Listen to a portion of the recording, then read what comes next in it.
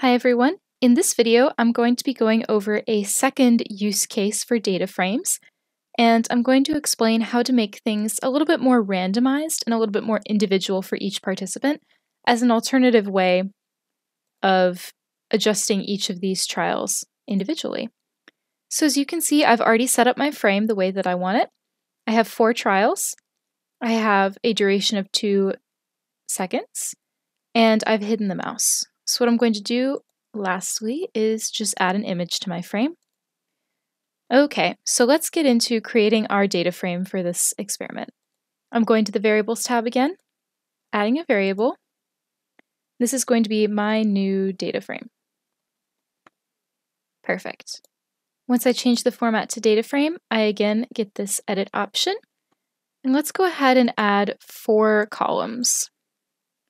In each of the columns, I'm going to upload 4 images.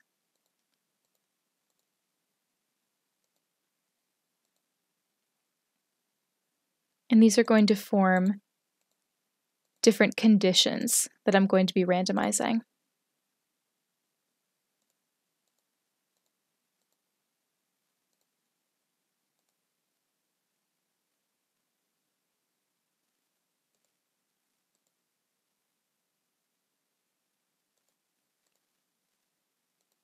Okay, great. So for this study, what I'm going to do is I'm going to, again, assign these rows to mean trial number, but I'm going to randomize from which column the image is picked.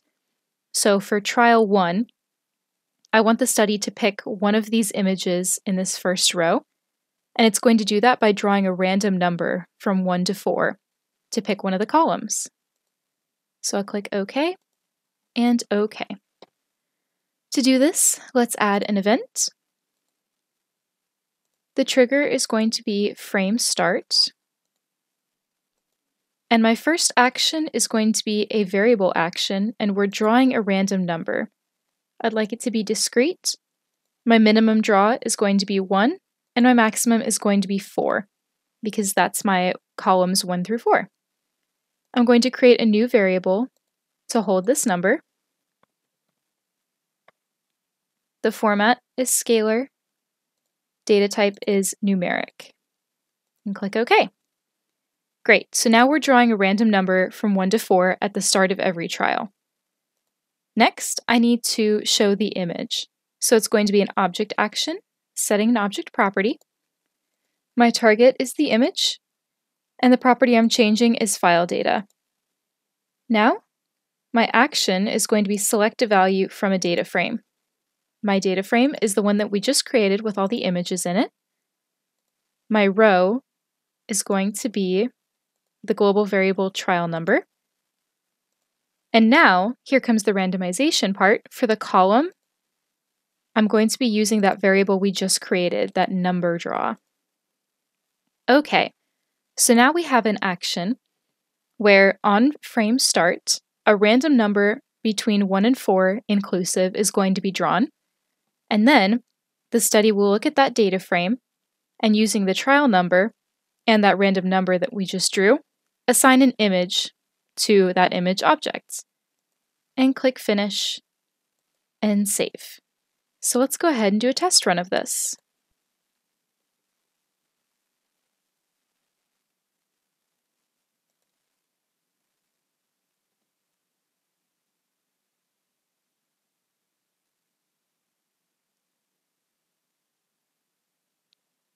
Okay, and there were my random images.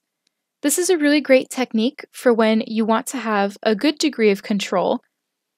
So, like looking at my data frame, I have control over which image is assigned to where, but you also want to have flexibility in between participants, hence the random number draw. I can also change this event and use that random number as the row, as the column, as both. You can draw a couple random numbers. It all depends on what you need for your experiment. But this is a more complicated way of using data frames while still keeping it simpler than using the trials and conditions window. I hope this video helps. Thank you for watching.